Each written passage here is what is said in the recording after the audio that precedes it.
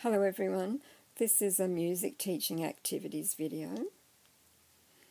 using a game that I found on the weekend, and it's Bejeweled, which I believe is a computer game. I've seen on Facebook that people play it. I haven't actually played it myself, but I was just interested in what was inside. So I love using game pieces. I go to a second-hand book fair a couple of times a year to get old board games and use the bits and pieces. So I could see through the window of this box that inside were these really colourful gems and counters. And we're actually having a Kings and Queens theme concert at the end of the year, so I thought they might come in handy for something.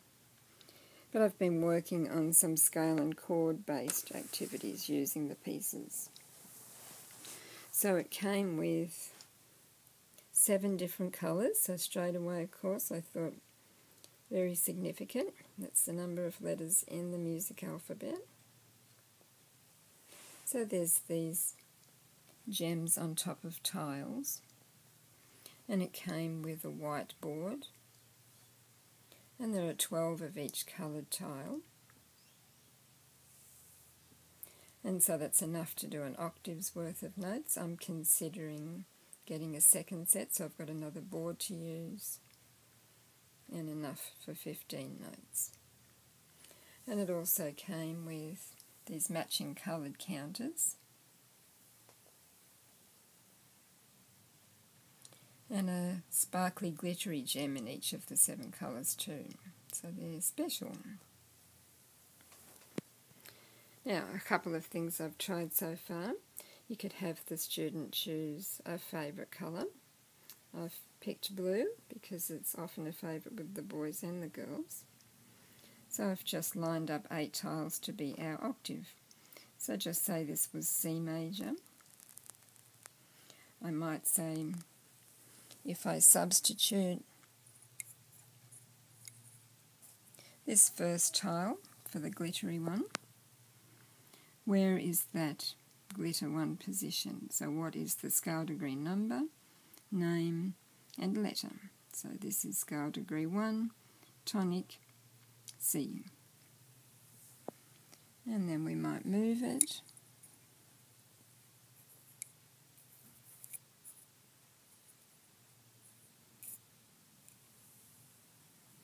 to the 4th note. So this would be the subdominant, and it's F. And you could change which scale it was. And because it comes with the coloured counters, I thought you could use them for the sharps and flats. So if we had this as being G major, you could put a counter on top and just say, why does this one need a sharp or a flat, and talk about what it has. I always keep a keyboard nearby so we could discuss the patterns of tones and semitones. You could, if you wanted to, perhaps put the counter above for a sharp and below for a flat, or just leave it on top and talk about how it is an F sharp in the case of G major and so on. Now, something else I thought you could do.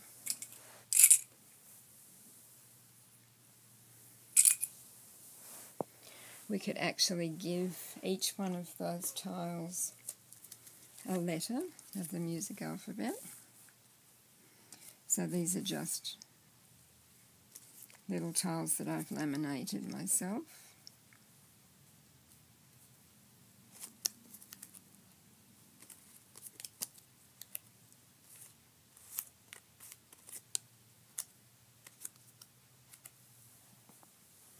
And so that would become our guide, our code.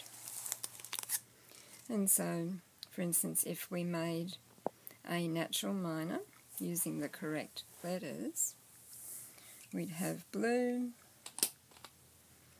yellow, green, amber, red, clear, purple, And back to blue again. So there's our A, B, C, D, E, F, G, A.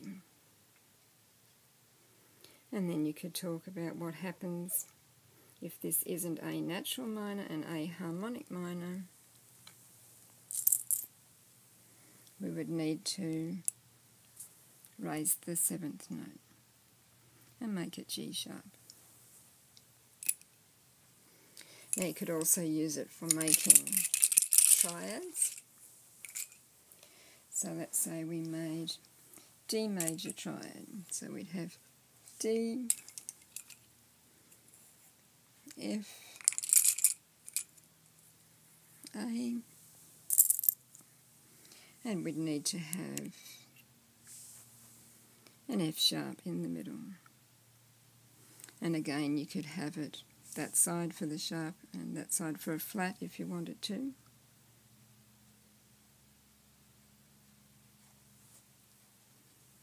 And you could talk about if you took the sharp away, you'd be left with D, F, A, which is the D minor tonic triad.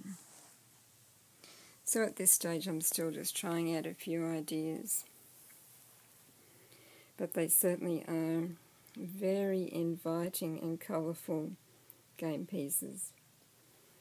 And I think by not always having the letters on them, just making patterns with the tiles and the gems, it gets students to visualise the letters and think about the patterns of the scales and chords more carefully. So thanks for watching. Bye for now.